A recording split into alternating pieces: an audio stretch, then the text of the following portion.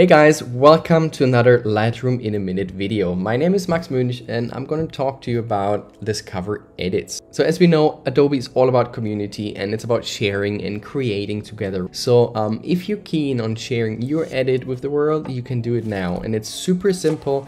People can even download the preset afterwards. So let me walk you through. It's only going to take a minute. So in case you're like me and still working in Lightroom Classic a lot, you simply start a new collection, a new folder or album, and then drag your favorite shots in there and it should sync with Adobe Lightroom immediately.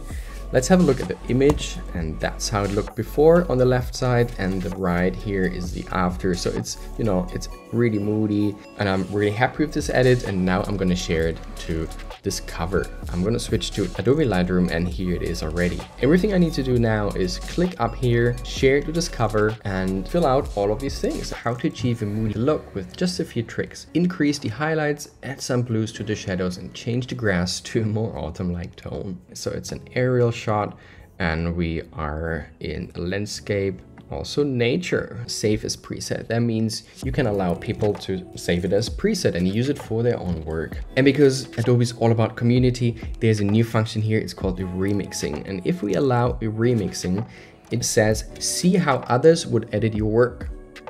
That's cool, right? So we can share this specific image and people can not just save the preset, but also save the image. And that's it. Now it's submitting the edit and it should be online in just a few seconds.